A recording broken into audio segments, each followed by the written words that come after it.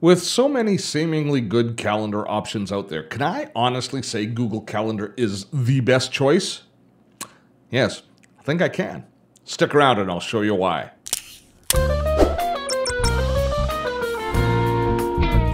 Steve Dotto here. On DottoTech, we make tech easy so you can do more. More what?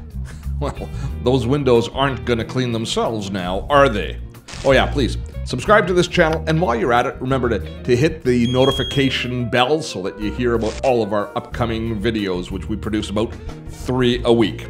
Now today's topic is Google Calendar, and as I mentioned, there are a lot of good choices out there for calendars, but I prefer Google Calendar for a variety of reasons, not the least of which is how ubiquitous the Google Calendar is. The fact it lives in the cloud and we can access it from any of our devices all the time makes it a terrific choice. Now, other calendars will also allow you to do that, but there's just a certain je ne sais quoi to Google Calendar that makes it work for me.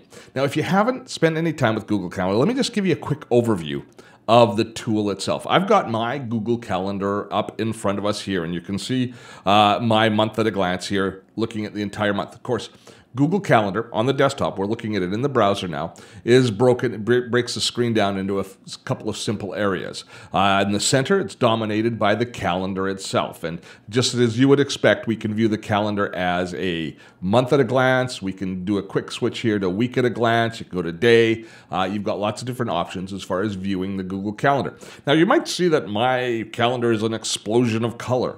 That's because I have multiple calendars loaded. With Google Calendar, and with most online calendars, you don't need to have just a single calendar for everything. You can have multiple calendars, and you can actually turn on and off the view to those multiple calendars so that you can see the information that's relevant for you at a time.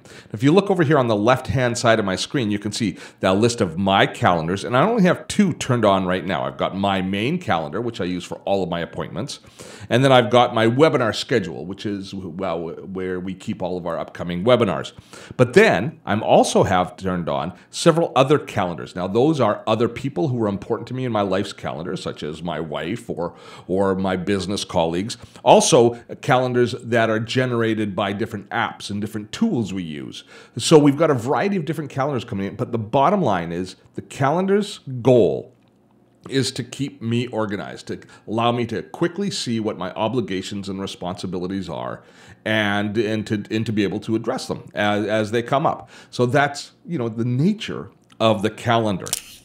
Now, humor me for a moment, because if you want to just get into the demo where I go over all of how Google Calendar works, you can jump ahead. We'll put a link in so that you can jump ahead in the demo. But I want to talk to you briefly about what I think the biggest challenges with calendars is.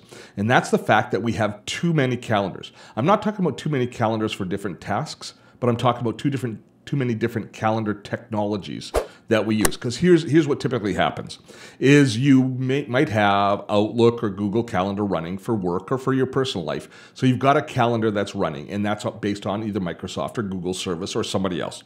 But then you buy a smartphone, maybe buy an iPhone, maybe buy an Android phone, a Samsung, let's say, and built into that phone is a calendar app. And you can sync that calendar app to your existing calendar, and we do that often.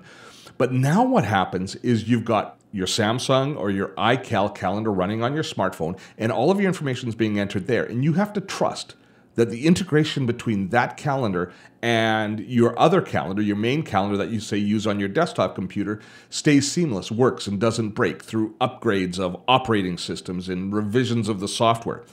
And that never happens. There's always hiccups along the way, which drive you crazy because you've forgotten at some point which calendar you're using. You just use the calendar and you don't actually think about the technology that's driving the calendar. So then you have to sleuth your way back to figure out why some appointments are missing from your calendar, and it can cause a fair bit of disruption in your life. All of that goes away if you commit to a single calendar format. If you commit to Outlook or Google Calendar or Yahoo Calendar or some calendar format, and then you make sure you use the native apps for that on all of your devices. So I use the Google Calendar app on my iPhone, on my iPad. I use it on the browser on my desktop computer. So I use that calendar. I don't allow the phone or my iPad to default to the iCal or to Apple's calendar. I say, no, no, no. We are not doing that. We are using Google Calendar in this particular instance. And then I make sure that I enter my information into Google Calendar. And that to me is the biggest step forward.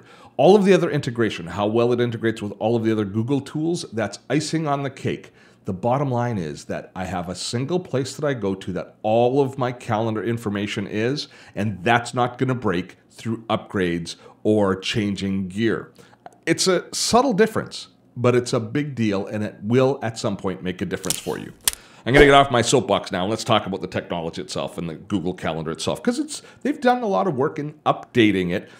And one of the really nice aspects is how nicely it integrates with the rest of the Google tools. If you use Gmail, if you use Google Maps, Google Assistant, especially if you have Google Home, it starts to integrate with all of those really nicely, giving you an ecosystem that you can work with and that you can take advantage of.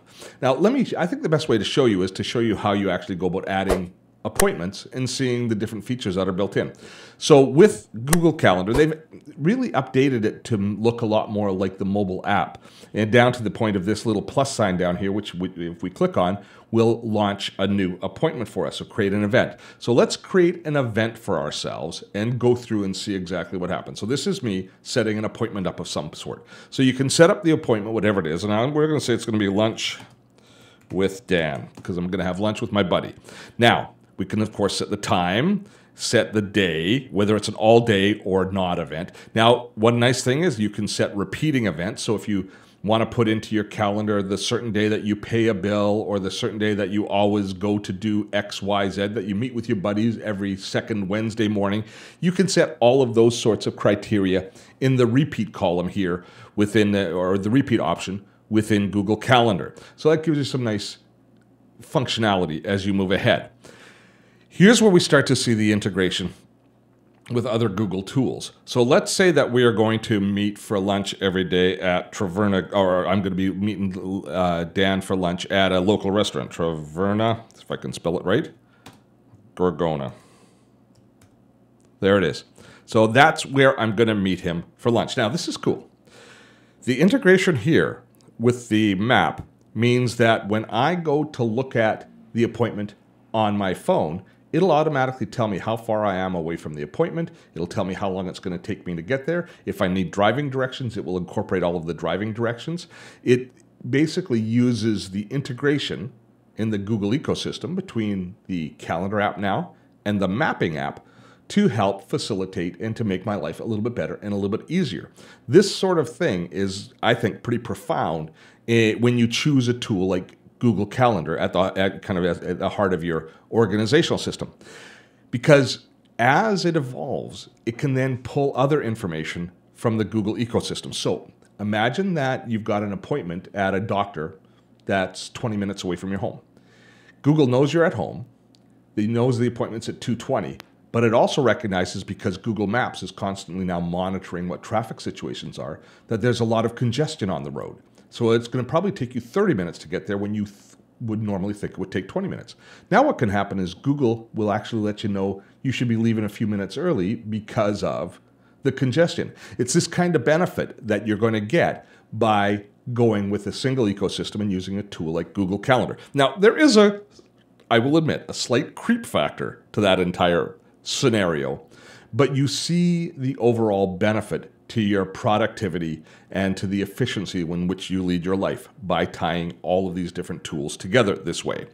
Going through the rest of the organization, we can see we can add conferencing. Now, in the Google paid apps, I think you can add more conferencing options. Right now, it just adds Hangouts. It'd be nice to be able to add conferencing tools like Skype or Zoom. But right now, it just adds the Hangouts for quickly creating a conference. But if you look down here in the very bottom, you can now add a full HTML field. So you can put in links to conferencing software, you can add instructions, you can add links to websites and stuff that people should be reading before they are meeting with you. You can keep meeting notes in it. So you've got a whole bunch of additional functionality built in now because we have this text field, this fully editable text field that you can highlight, creating ordered lists, all of that stuff right here. Before that, we also see that we can change which calendar it is being applied to, because we can assign it to multiple calendars, all of the calendars that we own.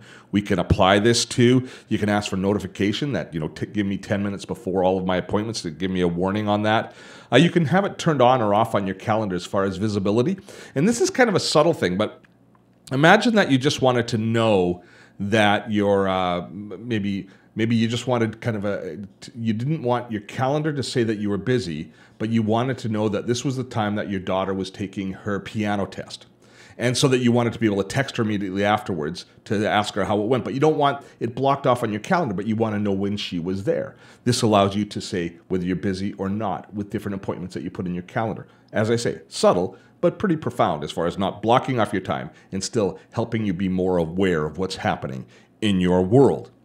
Let's see the next level of integration as we go over into the guests. Typically speaking, with our calendar, we're often making appointments with others. And we've all received meeting invitations or appointment invitations via email that will automatically populate into our calendars.